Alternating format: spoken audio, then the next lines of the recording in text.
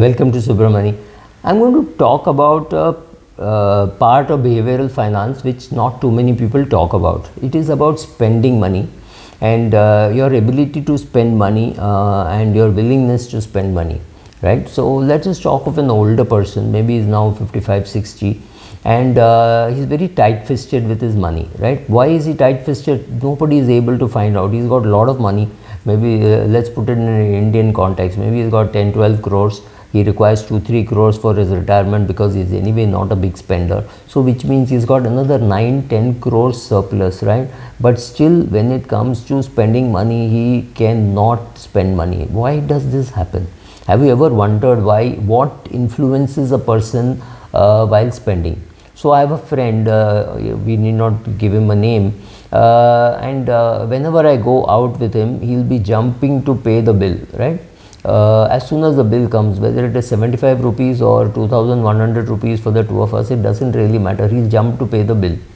And I'm very curious about people's financial behavior, because a person would be very lavish in spending on something and very miserly in spending on something else.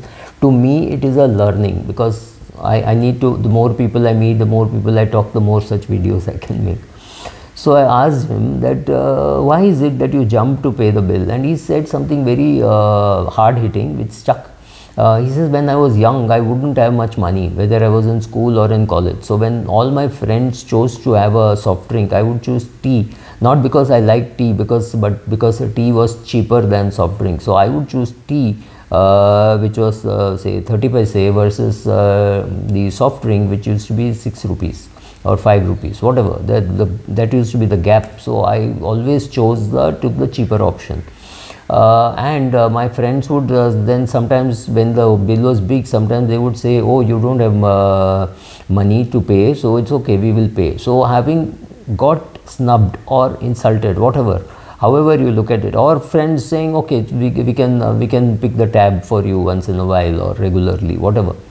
That went so hard into his head that he is unable to come out of it. So whenever he sees a bill, he jumps to paying it. I have another person I know who does not tip. I mean, forget tipping liberally, just does not tip. So I asked him what happened. So he says, actually, from my age of, he's now 66, 67. From my age of 28 to 29, I did not have a proper job. I had the qualifications, I did not have a proper job, and I had to ask my dad money for certain things. That stuck so much in my head that today I am unable to part with money. There have been cases of Hollywood actresses who would sign big checks but would not part with cash. Right, because here they could see the money going, but when you're signing checks, whether you're signing for $1,000, $10,000 or $100,000, you're indifferent, you just sign it, you don't feel the pain. Now it's very funny to realize that all these things impact your ability to spend, right? So first is how your what impact your parents had. Right? If your parents fought continuously over money, chances are you will be very insecure about money. You think money is something which causes problem. Either having it or not having it causes problems. So I don't like money, I hate money, I shun money. You need money to live, yes, but I don't love money, so I hate it. So, sorry, I will not apply my mind on money. So two ways how people react to this is, one is to say, when I was young, I never had money to do all these things, so now I'll splurge. I'll buy a 2.5 lakh rupee, 3 lakh rupee watch. I will buy a 7 lakh rupee camera. I'll buy a 12 lakh rupee lens. People just go and splurge more as a revenge on their parent rather than whether they need the thing. They want people to judge them by the things that they have. So when they see somebody else buying something, a bigger house, bigger car, bigger vacation, whatever, they need to do it because their mind tells them, look, you have the money, you can do it. So you have to show off because there is an internal compulsion to show off. So your family background, and the other person in the same family can get up and say, look, my father was very frugal, therefore he lived when he lived for a long time, we could afford good quality medical care, etc., because he had his money. So I will also be frugal. So these are two siblings reacting completely differently to the same circumstances. So yes, your family, what you did in your youth, what your family did with their money, that surely matters in your ability to spend. So also your father needed to, your parents needed to support a lot of others, so he did not have money, and therefore he told you, look, we can't afford this. So therefore it has hit your head that whenever I can afford this, I will get it, right?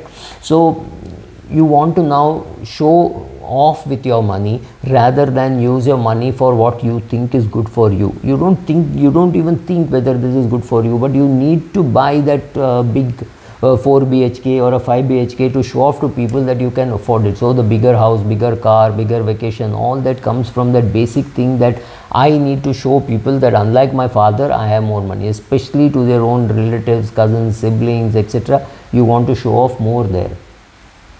Another problem for older people, which I have spoken about even earlier, is whatever it took for you to be frugal and save money regularly, save, it has been ingrained in your head by your parents, by your boss, by everybody around you, that oh, in India we don't have social security, so you should save more, you should invest more, whatever.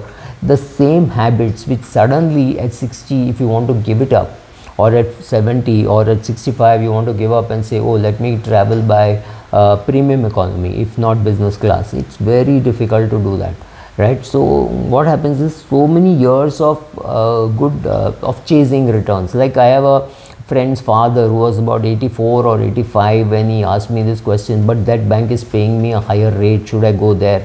And I laughed and I said, uncle, you have enough money to live, your children don't need your money. How does it matter whether you get that extra 0.5% or 1%? It is not that 1% which matters, it is the behavior. Right from his age of 20, he has been told that you could do this, you can save 10 paise, 20 paise, 1 rupee, whatever, depending on your age. And now suddenly to give up 1% on a 7-8 crore corpus looks very difficult, even though he does not need the money. At 84, if you've got 7-8 crores, you know that you have done for the rest of your life. Now what happens to your money, it should be completely indifferent, but your behavior does not change so quickly, simply because you have lived life like that. You have constantly been told that you have to save money, you have to get better returns, you have to take lesser risk, right? So you have been told all that, so sudden change of behavior is not going to happen. Another thing which makes people make financial mistakes is being emotionally attached to something which may have been a mistake in the past, right? Buying a share which has fallen, then they could just hold on a share which they bought at 10 rupees which went to 7, and they just didn't sell, but the price did not go up about 10 for 10 years, right? So then suddenly it hits 10 rupees, they're happy to sell it, saying, oh, I did not lose money, I got my cost, right? Similarly, buying a bigger house, whenever you want to buy a house, the people are going to tell you, oh, buy a bigger house, buy with 3 BHK, buy 4 BHK. Your parents and your in-laws could suddenly want to stay with you, so you need 2 separate bedrooms for them, and then one for your kid, one for your dog, one for your guest. So suddenly you need a 10 BHK, right? So then you get attached to that, saying, oh, I bought this for that, and then the kids have gone, there are no relatives coming, but you are emotionally attached to it. That's another, so you are unable to get rid of it. So one more thing which happens is, as you age, you think you're going to get a lot of pleasure by doing certain things. You do it, but you don't get that pleasure which you got when you were in school, right? When you were in school, you went to a particular place and ate a particular food that was great thrill because it was rationed. You were not getting it whenever you wanted it. You had to accumulate money, or you had to beg, plead with your parents to go there, and then only you got it. So that whole effort is today not there. So if you go there, you don't see anything great about that food. You say, oh, food is deteriorated, it used to be much better when I was younger. It is not that. It is that you were happier, you were younger, you had more energy, and it required a lot of pleading. Your dad said, okay, we will go there for your birthday in June. You are talking to him in December, so he's already postponed it by 6 months. You have what your parents have done, or our parents have done for us, is have that immense ability to postpone things which are lying in the house but you could not have access. Chocolate lying in the fridge, it had to be eaten in small pieces. You couldn't just pick up the whole chocolate and eat. But today you can afford it. Will you mean you will do it? Some people do it. Some people say, no, that was a good habit that I learned, so let me stick to that. So it's a question of how you want to handle the whole thing. So also one more thing which I find is people worried about very small things in life. Don't worry about the big things. Worry about your car, worry about your house, worry about your investments, right? Things about that. Don't worry about the vegetable vendor charging you a little extra. In fact, I tell people, you keep 5,000 rupees away in one account and think all the extra 2 rupees which your rickshaw fellow didn't give you, or the 2 rupees which the vegetable vendor said she didn't have. So she said, oh, I have to give you 2 rupees. You have given me 20, but here, take back the 20. You can make a GPay to me at 18.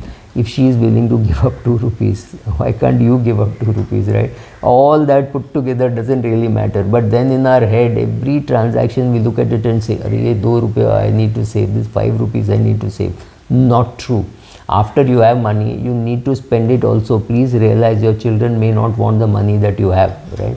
I mean, nobody says no, but honestly, they may be making much more, right? Another thing is husband or wife living up to the Jonases. That is another thing, because somebody else has bought, you have to buy. It does not really matter whether you use. Suppose your neighbor travels about 120 kilometers every day to his factory and the road is not very good, right? And he buys a nice big car because he needs that, right? He needs to rest his back while he is traveling. He does not want to risk his back. So therefore he pays 40-50 lakhs and buys a nice good quality Mercedes Benz or some good branded car. You are traveling 9 kilometers within a small radius. You don't need it, right? But you have to, once you have a Mercedes, then you can't downgrade. So, well, the Mercedes it is. So attaching yourself to wrong things, attaching yourself to these kind of notions that I have to have this to show off to people, I need all that. If you don't have any of those things, your attitude towards money will be very different. Thank you.